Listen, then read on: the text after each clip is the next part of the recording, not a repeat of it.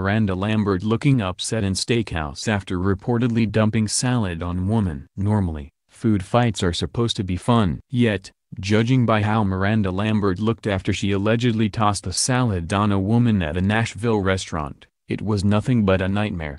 It's a tale as old as time. Country music star enters a steakhouse, heated words are exchanged between her friend and a stranger, and someone ends up with salad in their lap. Or, something like that. The exact details surrounding Miranda Lambert's alleged confrontation with a woman at the Stony River Steakhouse in Nashville, Tennessee on February 10 are not known, but photos of the aftermath show the Something Bad singer looking quite upset. The photos, obtained by TMZ, are taken from a video shot after Miranda allegedly dumped the salad on a patron. In one emotional shot, a friend of Miranda's holds her back. Yikes. Supposedly, Miranda's friend is the reason why a woman wound up with a lap full of salad. Miranda was dining with a family friend and her mother at the steakhouse when, according to TMZ, an older man started beefing, because they're in a steakhouse. Steak, beef, get it? With Miranda's friend. This older gent allegedly picked a fight,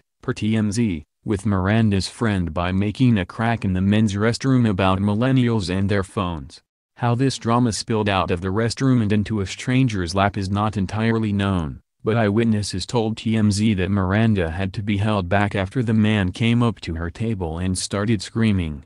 Miranda's anger, which would be in defense of her friend, led to her allegedly dumping a salad over the yelling man's wife. At this point, cops were called about two men fighting. We did respond on Sunday night to a restaurant after the restaurant called to report a fight. Nashville Police Public Information Officer Chris Mumford told that no one was there when the authorities showed up. Everything that had happened was over and no one wanted to take anything further, so there was no report filed. It seems TMZ must have a witness or someone they are talking to at the restaurant, because their article gives details that the police don't have. Stony River Steakhouse declined to comment, and Miranda has yet to address the situation. So, whether or not it was a Cobb salad, a chicken Caesar, or kale salad with vinaigrette, we'll never know.